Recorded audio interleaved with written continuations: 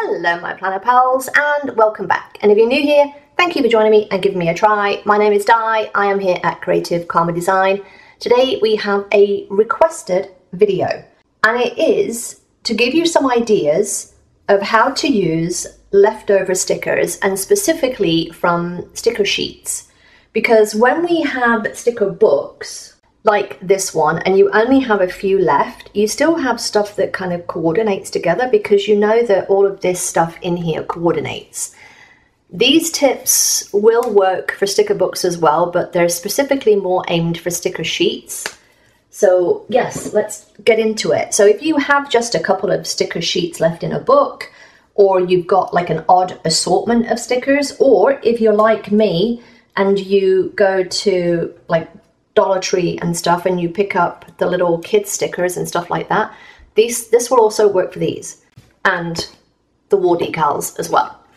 There are two types of leftover stickers, and I know it sounds a bit weird, but you've got your decorative type, which I would consider these like decorative because they've got like the llamas and stuff on them. Like these are decorative. You can't write on them. You can't write on them. You could write on this, but this is grey. I'm not going to write on that. It's grey. So you could write on this one. This one would be more functional / decorative, but these are mostly decorative. These are functional, because these are just the boxes that are left over. So those are the two types of stickers that you'll find in your books. Basically the ones that are making the page look pretty and the ones that you're going to write in or point to something or something like that. So here's how I use leftover stickers. Or the other, again, I'm trying to give you other options, or match wall decals, kid stickers, post-its, like other stuff. Like, how do I use them? And the first one is, if you're doing something like this, regardless of whether it's the decorative or the functional, think about black, white, gray, neutral, foil, and all of those things. Because even though I have black in here, I have this red and this yellow are going to be really hard to find an exact shade match. So even though they look similar, they're not going to quite match. You might be okay with that. That would drive me bonkers. So again, think about your black and white. Think about your gold boxes. Gray. You can even bring in your align book and stuff like that.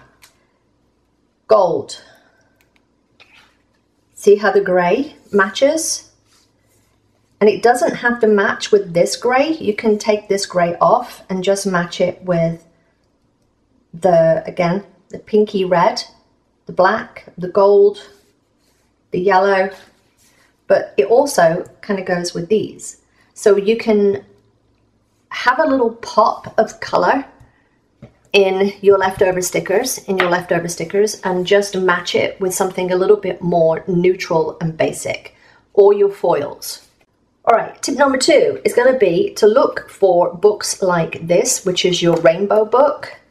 Thinking about your red, you could even get away with doing pink with that. Pink and the yellow, there is a yellow in here as well.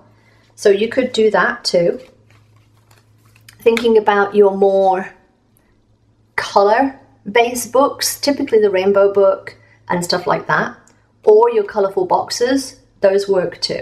All right, the other thing that you can do with your leftover sticker sheets is grab some washi in a coordinating color. It doesn't have to be an exact match to this, because I can use this grid would be a great one. I've got a black grid. I could use metallics. I could use anything, or I could try and make one of these kind of fit the shade. But yeah, think about using some washi as an addition to your stickers. So this next tip is just for like your functional stuff. It could work for these, but it's a little bit harder to get them to work for decorative. But just for your functional stuff, if you have some colorful boxes like this, and I only have these like few left, what I can do is I can print out or buy some floral, some black and white floral designs. Mix that with those, and I am golden. So again, this is from Dollar Tree. It's just I think it's like the shelf liner type stuff. But you can print similar things on Canva. So yeah, just have a look on Canva for some like black and white florals or something that you can change to black and white florals, and you're good. And you're good. Now, the other thing that I will say is if you have spare things like this, what you can also do is save them. And I know that sounds completely ridiculous because you may not have a use for them now, but you might have in the future. Case in point, I saved these from a spread that I did last year. The like Little Mermaid sticker, like 3D stickers. I took the 3D stuff off. Can you see that? These are a perfect match for this kind of sagey color here. So I can use all of these sage boxes with her. And then I'll only have the red and the blue, which, let's face it, red and the blue, red, white and blue, 4th of July. So that's how you can kind of mix and match things. Now, the other thing that you can do is you can color match things on Canva. Again, you just need black and white stuff.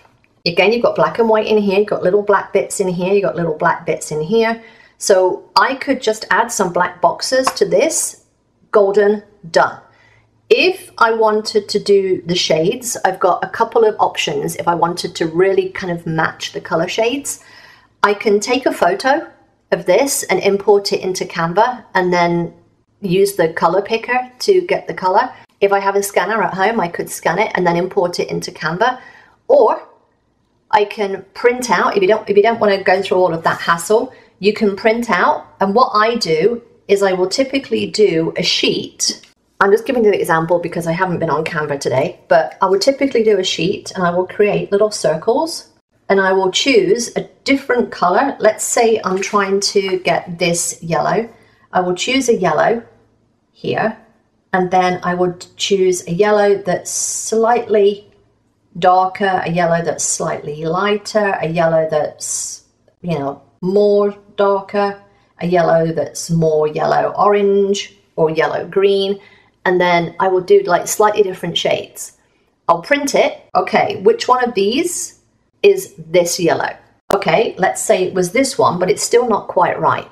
So then I create another set. I put the same piece of paper back in my printer. I don't want to waste paper. And then I'm like, okay, it was this one. So now I take this one and I do it slightly lighter, slightly darker, slightly different shade, slightly different shade, slightly different shade. And I play with it. But that's a way that you can do that. But just make sure that you're creating a new line each time so that you're printing on fresh white paper. So that's how you can do it in Canva. There is no easy way to really figure out other than scanning it in. And even then, quite frankly, sometimes even the scans offset the colors. So yeah. And remember that what you see on the screen, so even if you are holding this up to the screen, what you see on your screen versus what prints out, two different things. Two different things. All right, so that's how we can get some use out of our leftover stickers. I'm going to give you a couple of little suggestions of how you can use just the few little bits that are left over. You can use them on daily sheets. You can use them in your journal if you just want a few stickers in your journal. I like to use them in my monthly. If I only have a few left like this, I'll use them in my monthly. If I only have a few left like this, I'll use them in my monthly because I know that I don't need a whole bunch of stuff in my monthly. If you have a to-do list and you just want to make it a little bit pretty, you can just put that in the corner and then you're good, right? You don't need a whole bunch extra on your to-do list. Those are 4 more tips on how you can use your leftover stickers. All right, I hope you enjoyed this and it gave you some use of how to use just the few little bits that are left over. If you enjoyed this, give me a thumbs up. Don't forget to subscribe if you're not already, and I will see you next time, my planner pals. Bye!